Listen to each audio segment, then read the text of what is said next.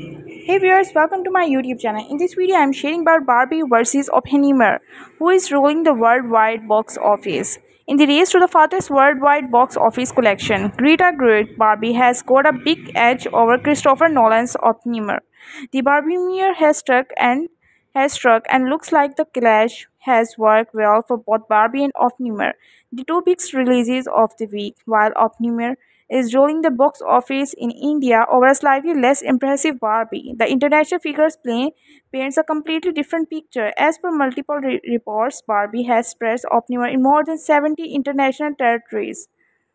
As per the report, The Hollywood Reporter, Barbie collected $70 million on first day of release in the USA, while the other movie earned however also include $22 million from the Thursday previews. It is expected to collect $150 million in the US throughout the week and another $120 million from as many as 70 worldwide territories. That means it could collect over $280 million by the Sunday.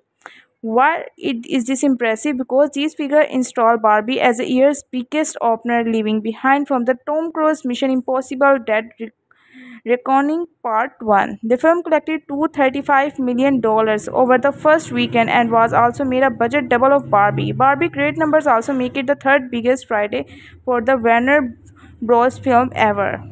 While on the other hand, as per a Deadline report, Oppenheimer is eyeing a $165 million worldwide weekend, of which 88.9 million might come from the international market. This would make it Nolan's third highest grossing opening weekend ever, behind only The Dark Knight Rises and The Dark Knight.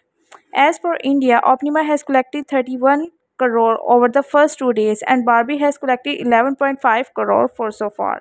The movie industry has very healthy and record of accommodating two big pictures, said David Rose for Franchise Entertainment Research. The studios are very experienced and they don't step on each other, he added, noting that both movies generally attracted different audiences. Oppenheimer would be more male oriented and older, Barbie will be more female oriented and younger. David told AFP, but I think everybody is going to both and it's a fit.